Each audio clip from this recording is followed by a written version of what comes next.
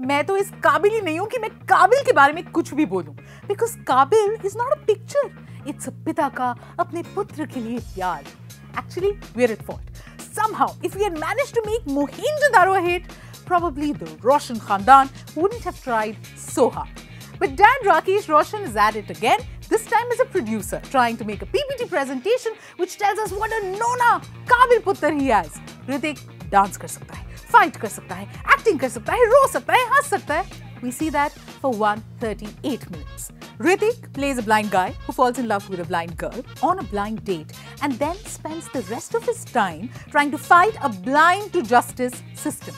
I'm not being mean to blind people, I'm just saying the plot puns get to you after a while. Hrithik and Shah Rukh don't just share the release dates of their film. There's one more thing in common. Both these movies have a 70s ka hangover.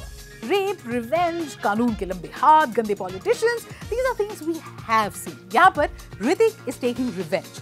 Director Sanjay Gupta does manage to choreograph the fight sequences very nicely. They're dark and disturbing and all that.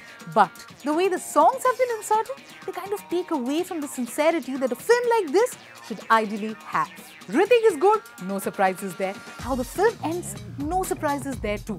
Or tabhi, no surprises. I'm going to give Kaabil an average 2.5 quints out of 5. घर पे आएगी ना TV पे, तब देख लेंगे.